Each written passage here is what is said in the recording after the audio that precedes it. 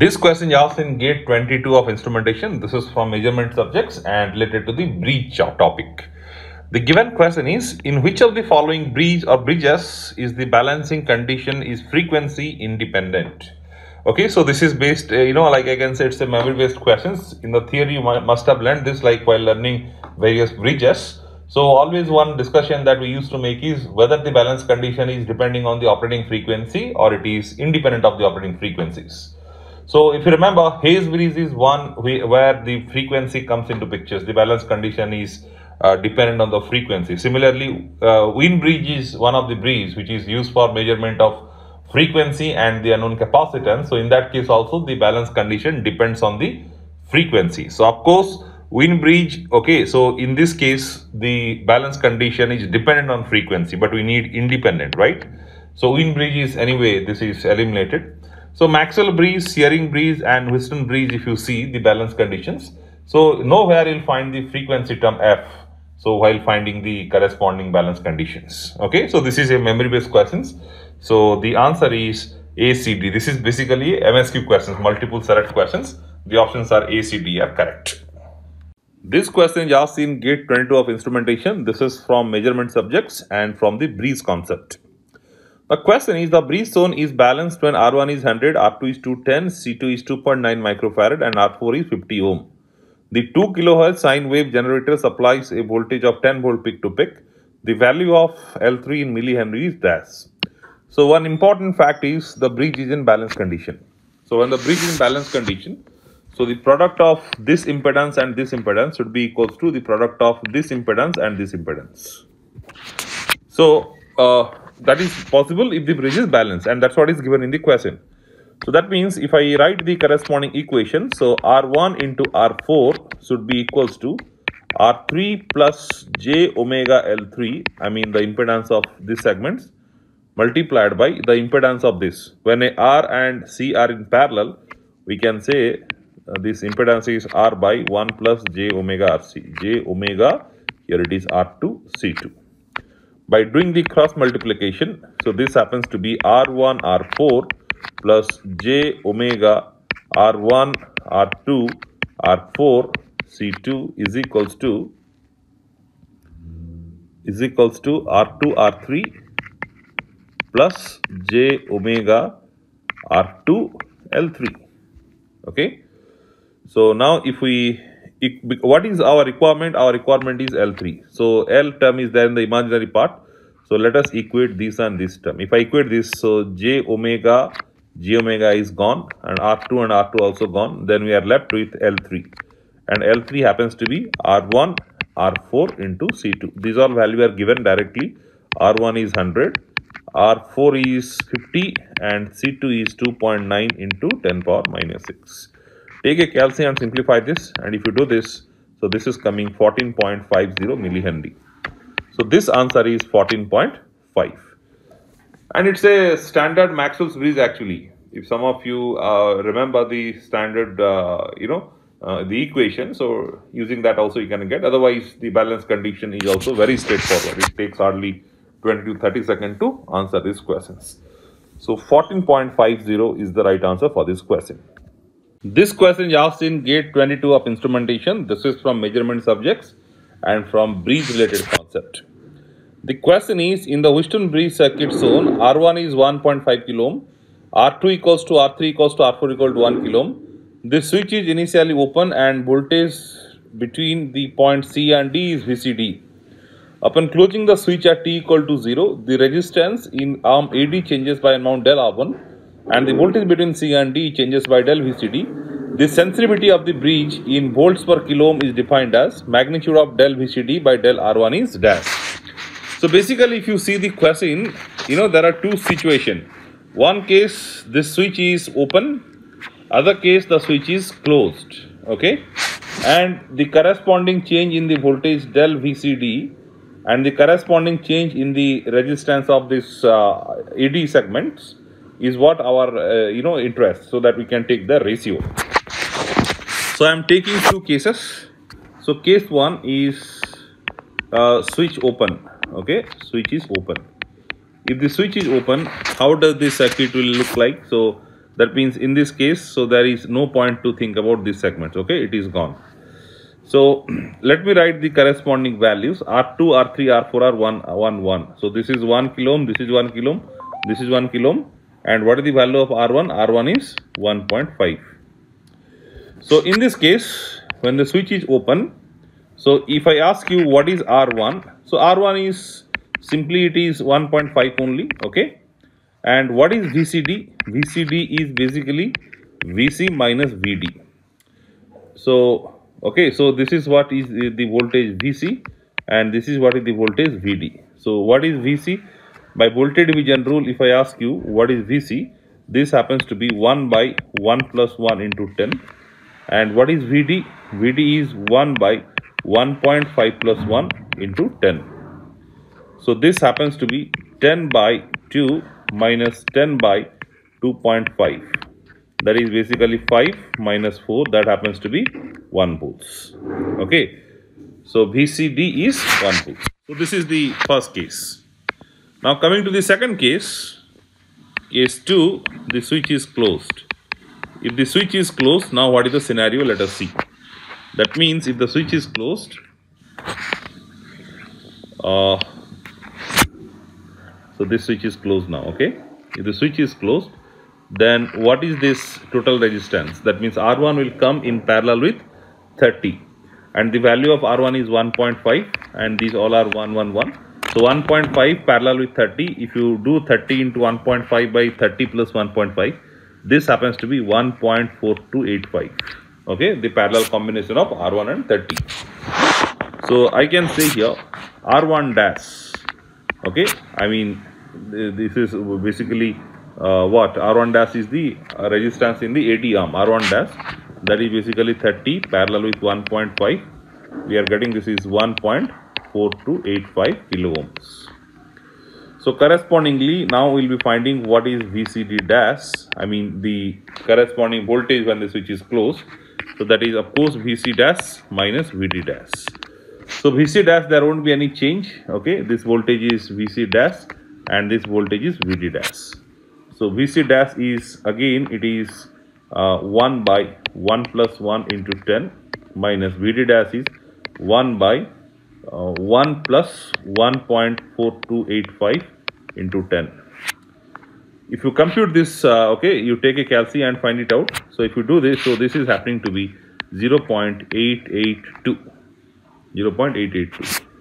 So we got, this is what is the situation. So in the switch is open, R1 is 1.5 and when the switch is open, the VCT value is 1 volts. When the switch is closed, the corresponding value of resistance is 1.425 and the corresponding value of the voltage is 0.882. So what is we are supposed to find? Sensitivity, which is magnitude of del VCD divided by del R1. So this is basically magnitude of VC, del VCD means change in VCD. So earlier voltage is VCD, the new voltage is VC dash. Similarly, the earlier resistance is R1, the new resistance is R1 dash. So VCD was 1 earlier, this is 0.882. Similarly, R1 was 1.5 originally and this is 1.4285. Okay, so take a calci and simplify this. If you do this, so this is happening 1.65 volt per kilo ohms. Okay, 1.65. So the answer is 1.65 for this. So very straightforward question. So questions might look a bit complicated, but it's not. Once the switch is open, you need to find the resistance and the voltage. Once the switch is closed, again you need to find the resistance and the voltage.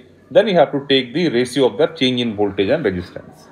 So very straightforward, and the standard bridge also, not a difficult task. So the answer is 1.65. This question is asked in gate 22 of instrumentation. This is from measurement subjects and based on 3-phase power measurements. The question is, in the balanced 3-phase circuit shown, C0 is 8.2 microfarad and the line-to-line RMS voltage is 440 volts at 50 Hz. The reading of watt meter in watts is dash. Okay. So this is the watt meter. Okay. So what is the reading of the watt meters? If I say the reading of the watt meter is W, so if you see the the potential coil is connected between R and Y. I mean this watt meter is between R and Y. So it will sense the voltage of VRY and the corresponding current coil. Okay, I mean this is the current coil, like, so this will sense the current of IR into cos of angle between theta VRY minus theta IR,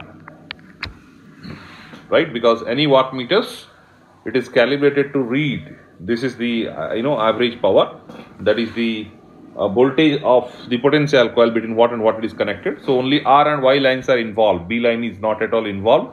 So the voltage will be VRY and the current will be IR, right? Because this is what is the current coil, this is the voltage coil.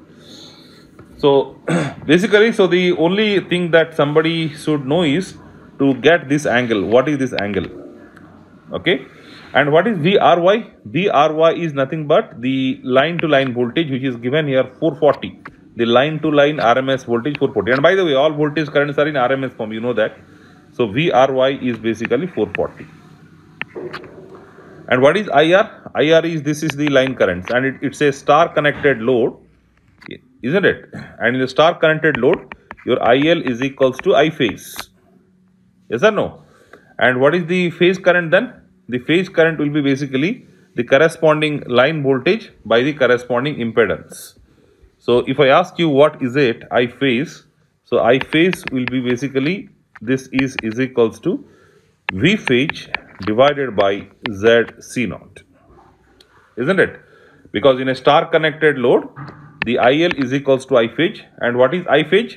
I phase is basically the phase voltage by the corresponding impedance. Phase voltage means the voltage of a particular phase. You may say this voltage, or you may say this voltage, or you may say this voltage. So V phase by Z C naught.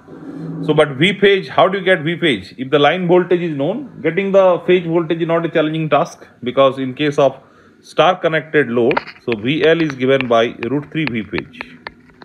So what is your V phase? V phase is basically VL by √3. Okay. So here you can say this is basically V phase by Z C naught. So this is 440 divided by √3. 440 divided by √3, because this is the V phase. This is by Z C naught. So Z C naught is 1 by J omega C naught. J omega is how much? 2 pi into 50, because frequency is 50, and C naught value is given 8.2 microfarad. So this is 8.2 into 10 power minus 6. Okay, so this is what is your this thing, I phase. And if you simplify this by taking a calci, and by the way, you know very well, so whenever we are dealing with the reading of the wattmeters and all, they are by default RMS, and that to be the magnitudes only. I mean, phase is not of interest to us. So you can take its magnitudes. So if you take its magnitude, this J will not have any relevance. Take a calci and solve this.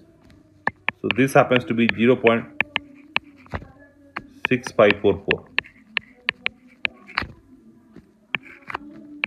440 into 0.6544. This is what your IR. Then you need this cosine of angle between VRY and IR. Okay. So for that, let us have the corresponding phasor diagram. So if I am drawing the phasor diagram, let me take the three phases. This is your VR. By default, we are taking the positive sequence or RYB sequence. VR, Vy, and this is your Vb.